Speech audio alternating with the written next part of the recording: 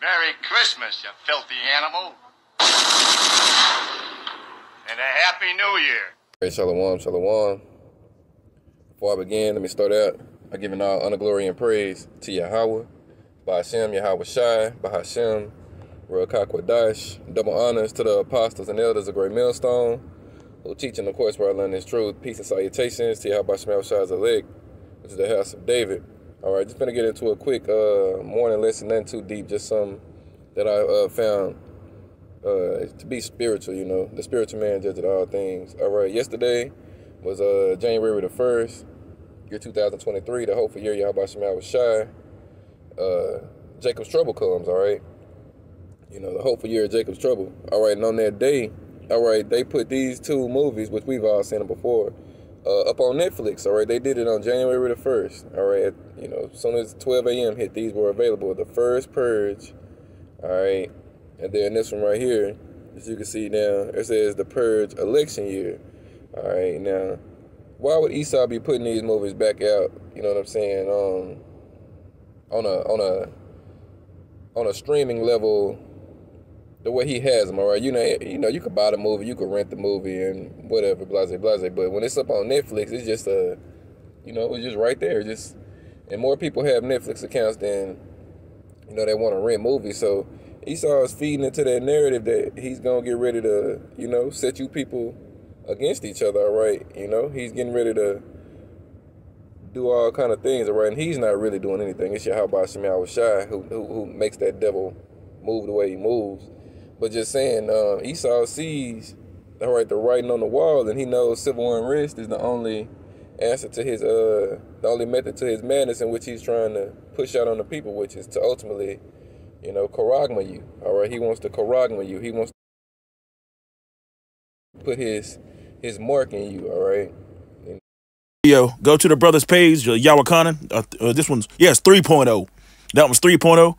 And subscribe, all right? First and foremost, giving all praise, honor, and glory to the Heavenly Father and His only begotten Son, Yahweh, Ba'Hashem, Yahweh Shai, Ba'Hashem, Ruach. Double honors to the apostles and the elders at Great Millstone, of whom I learn from daily. And a healthy shalom to you brothers that are out there doing the work in truth and sincerity. All kinds of things have already happened. 2024, the hopeful year of Jacob's trouble, is upon us.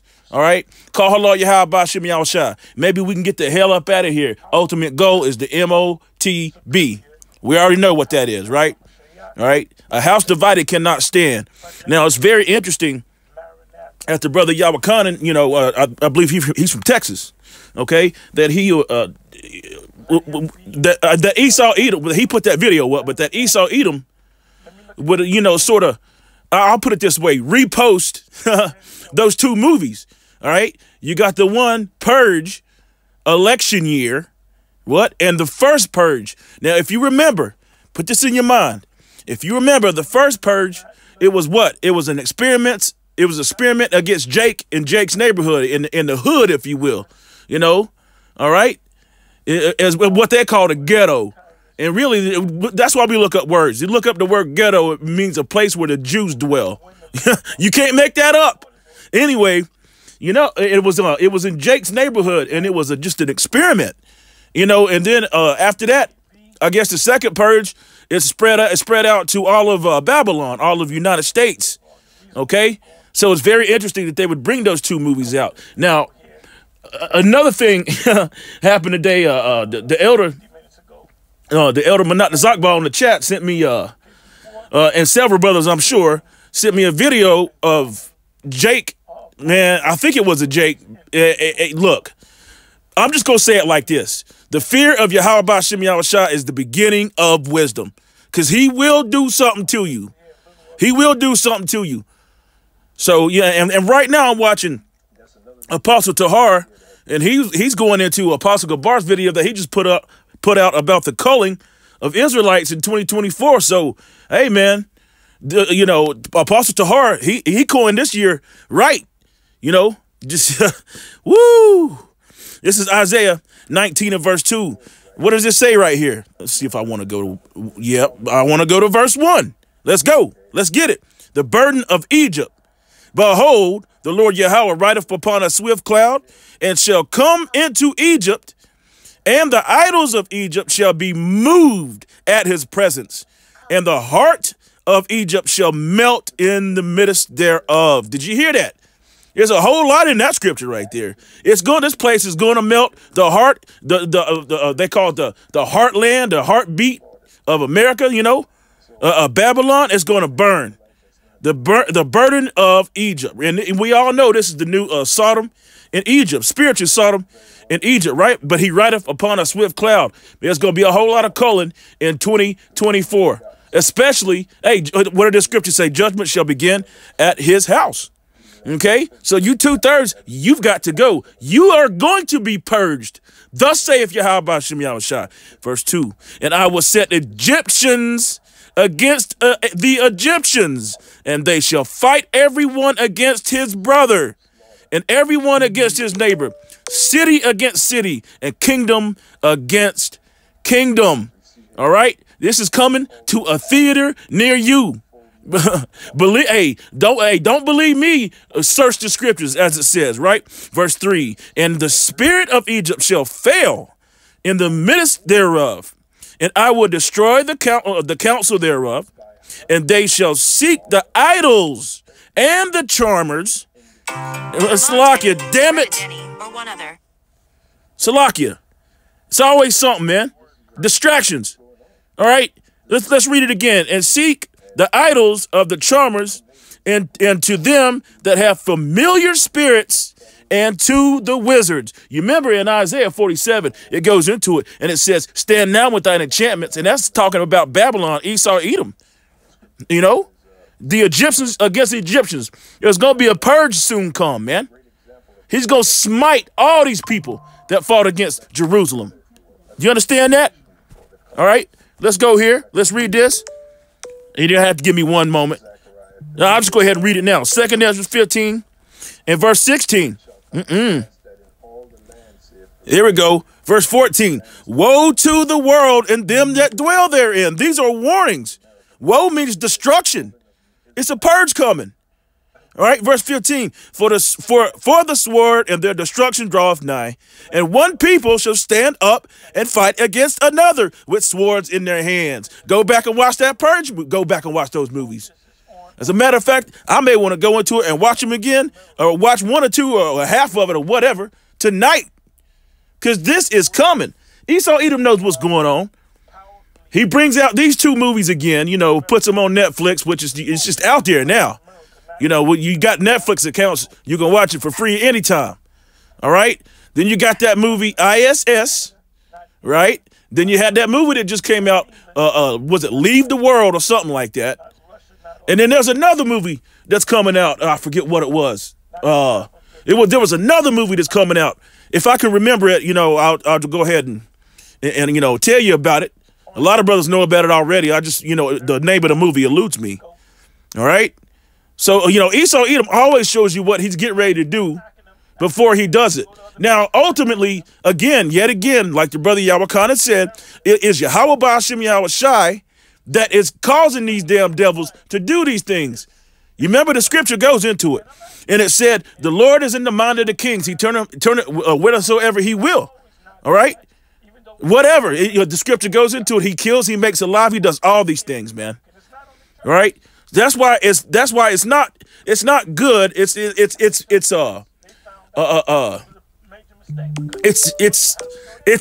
more than good than to have a healthy fear of Yahweh Ba'ashem Yahushua. I'll put it that way. Verse 16. For there shall be sedition among men and invading one another. They shall not regard their kings nor their princes, and the course of their actions shall stand in their power. We read these scriptures all the time. But see, man, now we driving them home. We hitting RBIs, ribbies, if you will. It's a baseball term. It's where you get a hit and you drive in runs, man. All right, we getting RBIs right now because we seeing these things happen. These prophecies are popping off the pages like crazy. Call on Yahweh Ba'ashem Yahushua. This is absolutely beautiful. It is. This is comforting. And hopefully you getting comforted by these scriptures right now. Verse 17, and fed. I'm feeding my own self. I love it. Verse 17, a man shall desire to go into a city and shall not be able. For because of their pride, the city shall be troubled, the houses shall be destroyed, and men shall be afraid. All the more the women, think about this for a moment. All right?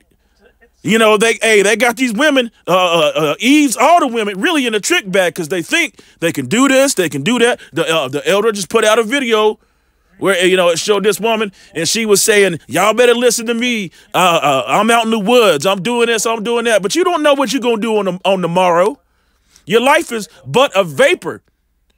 By the way, you know, hey, the scripture goes into it. 7 women going to be clinging to one man. And saying, and you know, and saying what? Let our reproach be put away from us. Let us be called by your name, please. So all this is coming, man. Let's read verse 18 again. All right. For because of their pride, the cities shall be troubled, the houses shall be destroyed, and men shall be afraid. A man shall have no pity.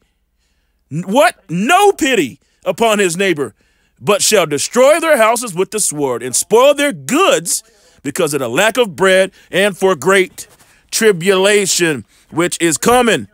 It's coming, brother against brother, realm against realm, people against people, Egyptians against Egyptians. Some of your family will cause you to be put to death. Let's read about it. Matthew 10 and verse 21. And the brother shall deliver up the brother to death. See that? And the father, the child, and the child shall rise up against their parents and shall cause them to be put to death. This place is finished. Babylon is circling the damn drain, man. Don't you see it? Man, repent before it's too late. Turn back to Yahweh Ba'Shem Yahweh Shai, which in fact is our true power, the power of Israel, the power of the universe.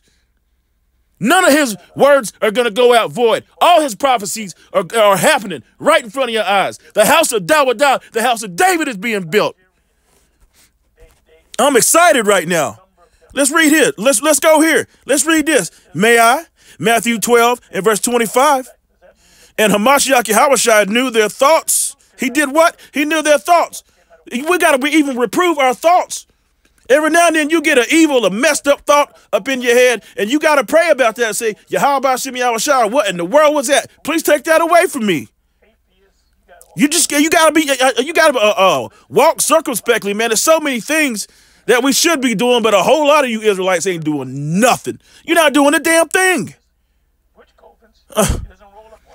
This is what he said. He said, I said unto them, every kingdom divided divided against itself is brought to desolation, and every city or house divided against itself shall not stand. You see that? It's nothing but division in this place, confusion, madness, disgusting. Everything's upside down and turned by the wayside. You know? But for some reason, and we already know what it is, for some reason, you know, Esau, Edom, he's the accuser of the brethren, and he's allowed to call us the T word. You already know what it is. What they call it, a non-violent terrorist. That's what they called us.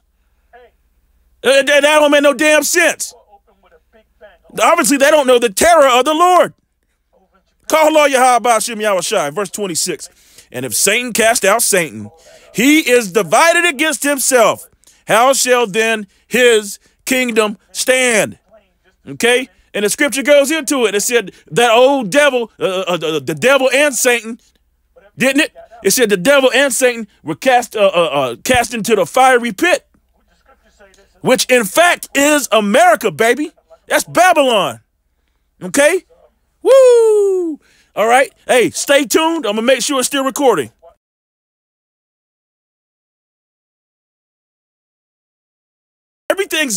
Everything is beautiful. Let's go. Call on Yahweh Ba'Shem Yahweh Shai. Hey, man, everything's happening with the quickness, you know, with the quickness. It asks what it is. Zechariah 3 and verse 7. Awake, O sword, against the shepherd and against the man that is my fellow, saith the Lord Yahweh of hosts. Smite the shepherd, and the sheep shall be scattered, and I will turn my hand upon the little ones. Did you hear that? 2/3 got to go. The little ones got to go. It's going to be a culling. See? Like Apostle Gabar's video that he just did. It's going to be a culling and a sifting. He said, I'm going to sift you Israelites. I'm going to sift you out. Okay? And that's what, hey, woo, woo. Let's go. Verse 8. And it shall come to pass that in all the land, saith the Lord Yahweh, 2 parts therein shall be cut off and die. But the third part shall be left therein. What's that third part? What's a part of that third part? All that third part is what? The elect. See, it's all about the elect. That's what is it. What is it? Verse 9. And I will bring the third part through the fire. See, everything's heating up. Wars and rumors of wars. It's all heating up, man. It's getting hot in her. See that? But leave your clothes on. Salakia. And I will bring the third part through the fire, and will refine them as silver is refined, and will try them as gold is tried, and they shall call upon my name. Yahweh Ba'ashem Yahweh Shai. Let's go. And I will hear them. He said, my sheep hear my voice, and I will say, it is my people, and they shall say, the Lord Yahweh is my power. You see that happening right now, too. You don't see that going on with the small tic-tac hats. You don't see that going on in the Christian church. You don't see that. You don't see that going on nowhere else, but right here at the house of Dawadah, man. You don't see it going on nowhere else. You don't see it going on like that. All right. Let's continue on. Ooh, here you go.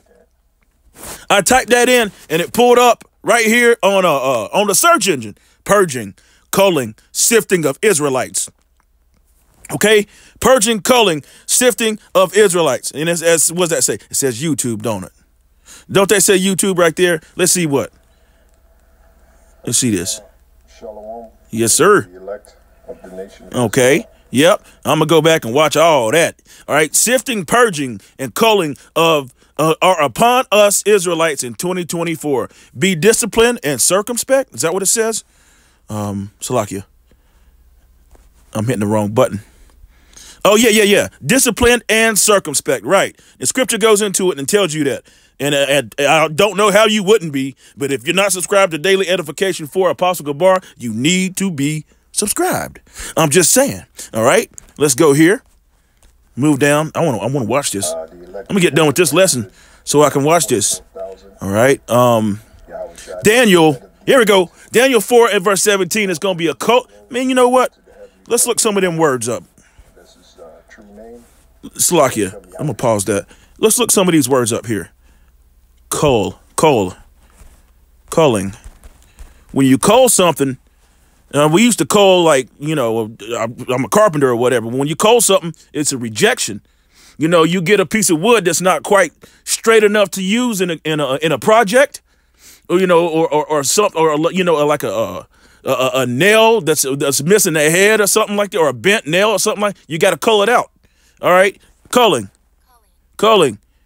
Reduction of wild animal population by selective slaughter. Woo! Oh, that's the spirit. But what? By what? Selective slaughter. Scripture says, prepare slaughter for his children. That's talking about Esau, Edom. Hey, but you know what? 2/3 therein shall be cut off and die. They got to be cold. The action of sending an inferior or surplus farm animal to be slaughtered. 2/3 Israelites are considered to be inferior, even though they are superior to the other nations, but they are inferior to the ones that are actually doing the will of the Father. Yahweh Ba'ashem Yahweh Shai, Matthew 12 and verse 50. It's also in St. John. Okay?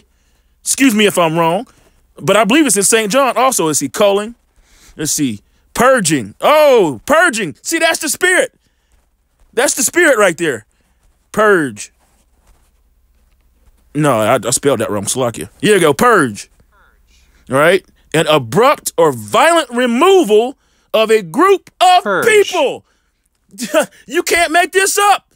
A violent removal. What does scripture say? Thus with violence that great city shall become to naught in 1 hour.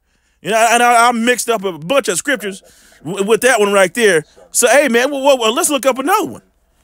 Wow. Sifting. Oh, we're going to go into that. We're going to go into that. Let's get it. Let's go. My phone had to chime on that one. Let's read this first. Daniel 4 and verse 17. This is the matter by the decree of the watchers. The scripture also calls the men that are sighing and crying in the streets, it also calls them seers. If you're watching, then you're going to see. And if you see, then you damn sure watching. That's the saying of the day right there.